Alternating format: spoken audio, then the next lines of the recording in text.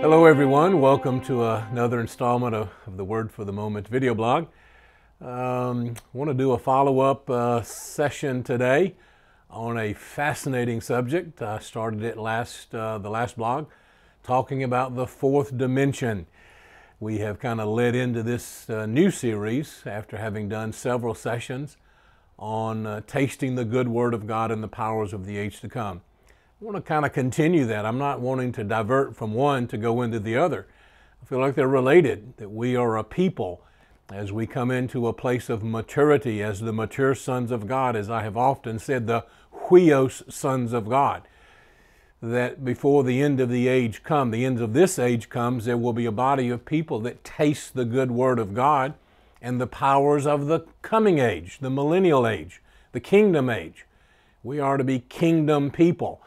And there is a revelation that is coming that will transform the people of God.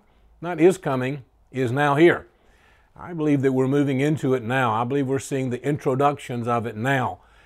And it's going to begin to break off of us a lot of the religiosity and the traditions of men and the methods and formulas that have been utilized by so many to try to gather the people. Instead, this is going to be a manifestation of the good Word of God and millennial power. Real, true, genuine millennial power.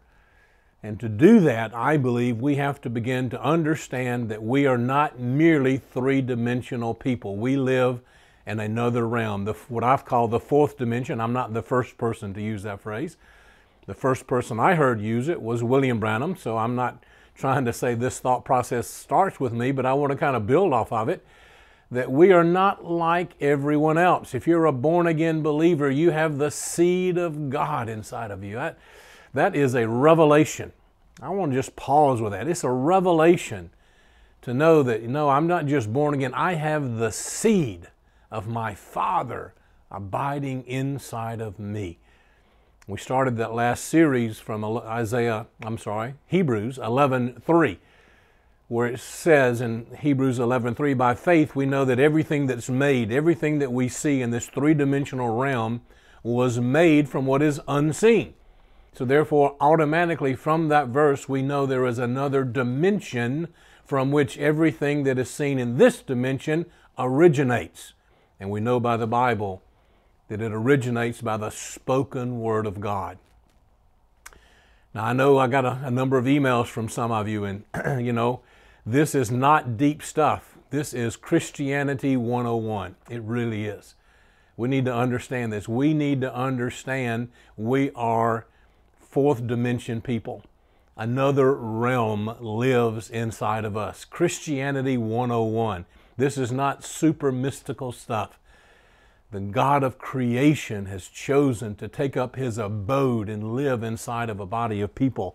Just so you have the scripture, Isaiah 11:3, by faith we understand that the worlds were prepared by the Word of God, the spoken Word of God, so that what is seen, this three-dimensional world, was not made from that which is visible, a fourth dimension realm.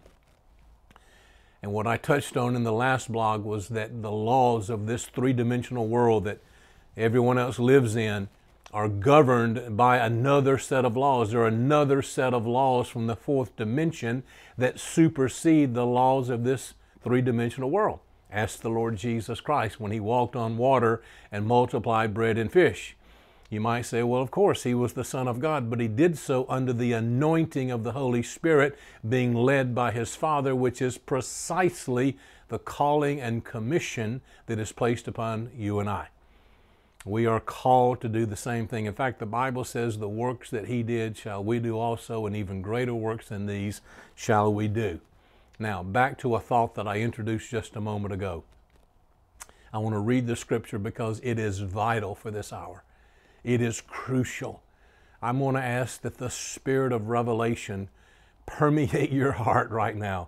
That this would not just be words from a book, this not just be words that someone has spoken, but that a spirit of illumination will be attached to these words as I read them so that you will be transformed, because this revelation will transform the sons of God, the body of Christ.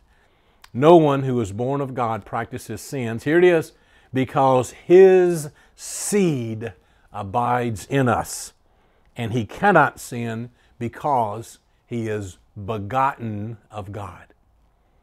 His seed abides in us. The seed of the living God abides in us. That makes you a new creation. That makes you a peculiar people. You're automatically not like everybody else. No one else on the planet can claim to have this dimensional relationship unless they are born again. No one except a born again believer in the Lord Jesus Christ can say that the seed of our Father abides in us. The very sperma, seed of the Creator of the universe, resides in the heart of a... I'm repeating this purposely because this is such an incredible revelation. That's why it says you're neither Jew nor Gentile. It doesn't matter, because you have another seed inside of you. The seed of God resides in you, and that supersedes everything else. No need to get involved in endless genealogies and all these different things. Someone asked me one time, recently in fact, are you going to have this ancestry thing done? And I get it. That's interesting. But my response is, I felt like the Lord told me, listen, there's only one seed that matters. It's my seed, and that supersedes everything else. The seed of God resides in us. That means he took a little piece of, that's eternal life. Inside of you resides eternal life because it came out of God, a little deposit of himself, and was put inside of you. And inside of that seed are his invisible attributes, his divine nature, and his eternal power in that seed. It's on the inside of you. And I want to draw a distinction between that and the anointing that comes upon you to do the work of service. Isaiah 61, the Spirit of the Lord is upon me, for he has anointed me to preach the gospel and to deliver the oppressed and set at liberty the captives, and so on it goes. The Spirit of the Lord is upon me to produce wisdom and revelation, counsel and might, knowledge, and the reverential fear of God. The Spirit of the Lord is upon me. That's one thing. But something else is at work also. The seed of God within me, which transforms me as an individual, which releases on the inside of me his invisible attributes, his divine nature, and his eternal power. When the Lord Jesus walked the earth, before he was anointed, but before his Jordan River experience, he was God. He was the nature of God manifested. The Bible says so. He was the express image of the Father, the exact representation of his nature. That was what was on the inside of him. The very invisible attributes of God resided inside that tabernacle of flesh. But when he was baptized in the Jordan River, the Spirit of the Lord came upon him to then go out and do the miraculous, to begin to preach the gospel, to heal the sick, to deliver the oppressed, and so on it goes. Two functions of the Spirit. And right now, the one I'm wanting to emphasize is this fourth dimension realm that exists inside of us by faith. It is the realm of faith. Listen to what Peter says. Since you have in obedience, this is 1 Peter chapter 1, beginning at verse 22. Since you have, in obedience to the truth, purified your souls for a sincere love of the brethren, fervently love one another from the heart. For you have been born again, not with a perishable seed, but with an imperishable seed. An imperishable, incorruptible seed of the fourth dimension realm, the realm of faith, resides inside of a born-again believer. Therein you have access to that dimension. You have access to the realm of God. What is our access to the Father? The Lord Jesus Christ, the blood of the Lamb of God. No man comes to the Father. I don't care how persuaded someone is. I don't care how many billions of people might follow another religion. No man comes to the Father but through the blood of Jesus Christ, the Messiah. Period. End of discussion. That's the Word of God. And because of that, we are born again. And we have access to another dimension. We have access to another realm. I've had 2 experiences in my life where I was allowed to see a vision of the Lord Jesus. And in the first one, I was watching him kind of standing holding a ruler, like a 12-inch ruler, and I'm coming up from his left, and he's very intently looking at this ruler. And I walk up in my visionary encounter, and I said, "Lord, what is that?" And he's still looking at the ruler, and he says, "It is time, because time is measured." Time is not eternal. Time comes out of, God created time. And therefore he can manipulate time. He can take a prophet, as we see clearly demonstrated in the Old Testament and the New, and pick them up in the timelines of time and show them the past. We see that with Moses. We see that with the prophets. They see the past, the present, and even the future.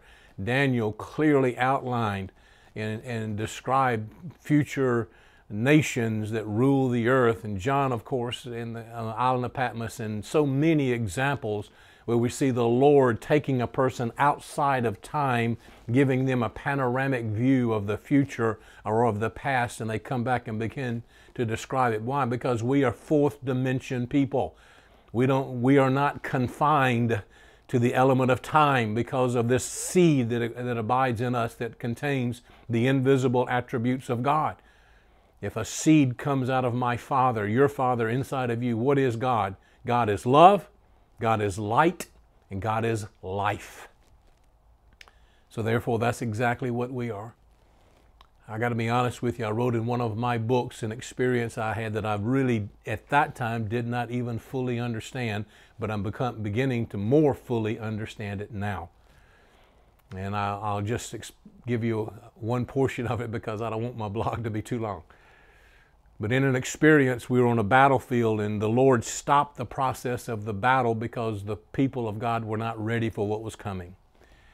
And immediately I was snatched up off the battlefield, as it were, taken into some room that looked like it was a heavenly room. And I was looking at myself laying on a table with 7 or 8 angels around the table. And I watched these angels very meticulously, very focused, working on what looked like me. And they were just stripping away layers of flesh, one after another. And I looked over the shoulders of the angels on the table, and I could see myself, and I stepped away for just a moment, and they were working feverishly. And then I stepped back up to the table, and I pulled myself up over their shoulders because they were each quite a bit taller than I was. And I looked over their shoulders down on the table, and I saw nothing but a pulsating little orb of light, amber-colored light, just kind of pulsating there on the table. And I said in my visionary encounter, I said, "Where am I?" And the angel pointed to this little pulsating orb of light and said, "Right there."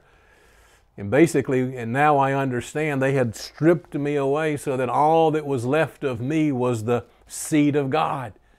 The thoughts of God deposited inside of me as to what I or you or whomever it would happen to be were designed to be.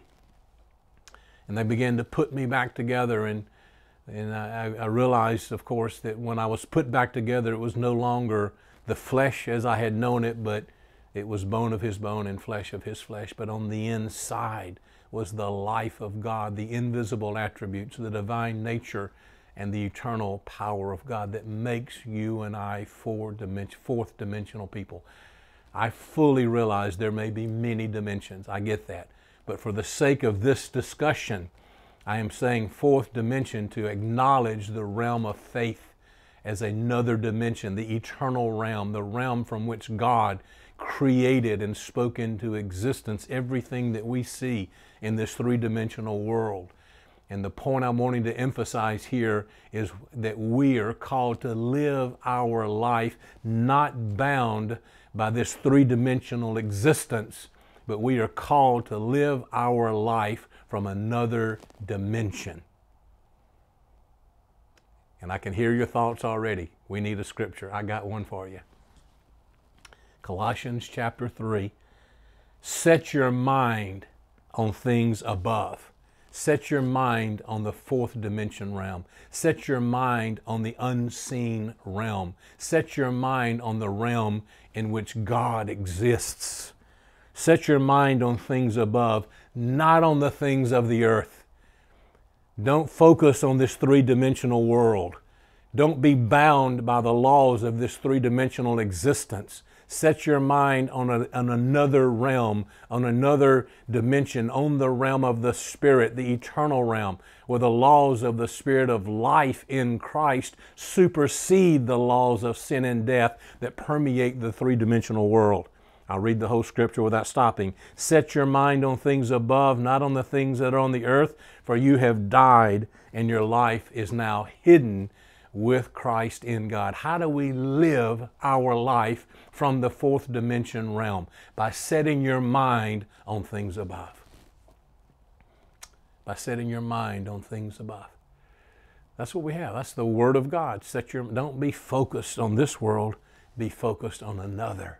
Our citizenship is not of this realm. Our citizenship is in heaven, by which we are being transformed from our humble state into conformity with the body of His glory through the exertion of the power He has to subject all things to Himself. So my word to you today is, how do I live from a fourth dimension realm? By focusing on things above. By setting my mind, my conscious, my imagination even, every part of my existence. I'm not going to be bound by what my eyes see. I'm going to live my life according as best I can to what the illumination of my heart is and what the Word of God says. What does the Word say? Now, you might say, how does that look practically? Well, for me, I'm trying my best daily to begin to just focus on things I have seen, things I know are from God, personal experiences that I've had that I know are from the unseen realm, whether it be encounters with the Lord, or whether it be some kind of great inspiration or divine visitations, or being called away into something in the Spirit. I set my mind, I'm focusing on that. I am doing my best to allow the Holy Spirit to open the panoramic vision of my heart, to let the life of the seed within me to be released inside of me, so when the Spirit comes upon me, I can have the Holy Spirit without measure. The Lord did. The unlimited anointing, the Holy Spirit without measure. Why? Because the life of God in Him it was so perfect that He could handle the anointing without measure. There's two different things. That's the two different things. Do you realize that the Bible teaches the Spirit can come upon you without there being this transformation in you? Ask Judas Iscariot. That's one of the mysteries of God. Judas Iscariot, that the Bible said was a devil, healed the sick, cast out devils, because the Spirit came upon him, but there was no seed of God in him. Two things: God's seed working in me, God's Spirit coming upon me. Lord Jesus, give us this revelation. It will transform your bride. It will transform the sons of the kingdom. I am asking that as I speak these words, something will be released into the realm of the Spirit, right into the hearts of the people that are listening, that this would strike that seed, that seed of God, that invisible attributes of God, His divine nature would be awakened in a greater way, and that life would be so completely released from the seed within that it permeates every cell of our existence, so that the Spirit can come upon us to go out and do the works that Christ did, and even greater works. Grant that, Lord. I ask in the name of the Lord Jesus Christ. Amen.